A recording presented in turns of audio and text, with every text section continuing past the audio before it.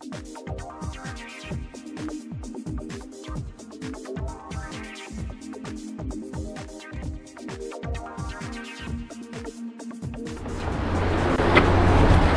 2016 model year is here, and they might as well just call it the year of the Hyundai.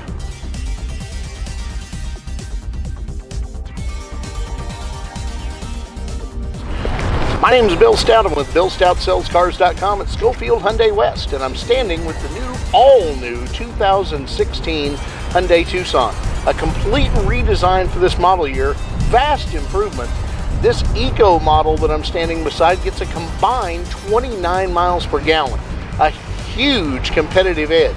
Not to mention, still the safest car in its class, the roomiest car in its class, and a joy to drive.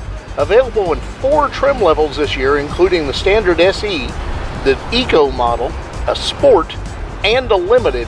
Tucson gives you endless choices. Let's take a closer look.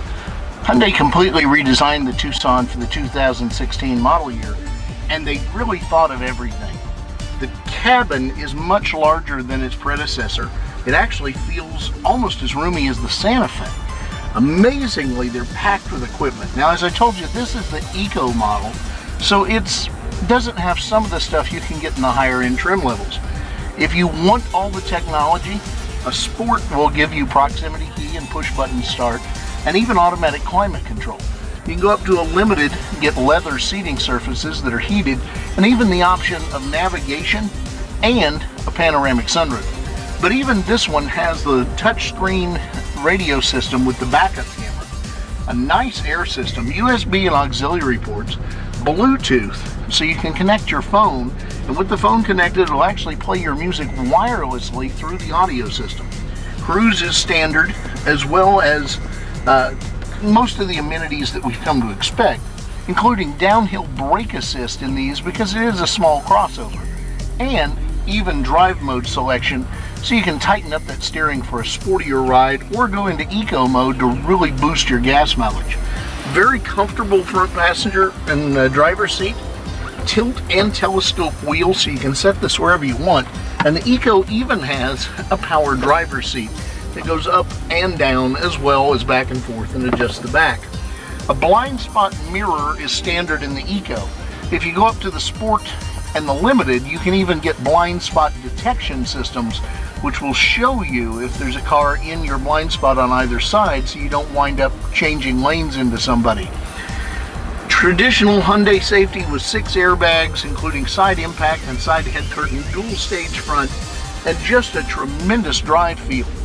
2 different engines available. The SE comes with a 2-liter GDI, where this model and the other 2, the Sport and the Limited, both come with the 1.6-liter turbo, putting out a tremendous amount of torque and a surprising amount of horsepower, gated on a dual clutch transmission.